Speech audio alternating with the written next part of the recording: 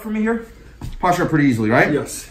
When I keep my leg down his spine, then I pass the other leg over the top, I flex the toes and pinch down with my heels. Yeah, try to lift up. Here. You feel a lot. There's more pressure behind your back, correct? Yeah. So, which is good for us. We're holding the person down. We lift, we reach, 2 on 1, I start pulling the elbow out. Once I start pulling the elbow out, it's go time. I take my right foot to the hip, my right hand to his knee, and I push myself up. Once I push myself up, I take my right foot off the hip onto the lat here. Now I squeeze my knees together as I continue pushing the elbow across here, attacking a real mean monoplata here.